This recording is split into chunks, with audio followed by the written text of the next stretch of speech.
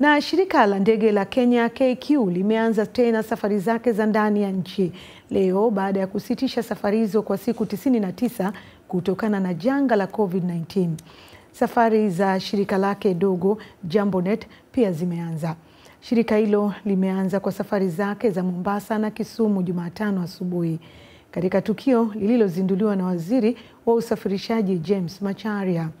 Ndege ya kwenda Kisumu iliondoka uwanja wa kimataifa wa Jomo Kenyatta saa 4:30 asubuhi na kutua saa 5:20 ikiwa na abiria 66 ndani yake.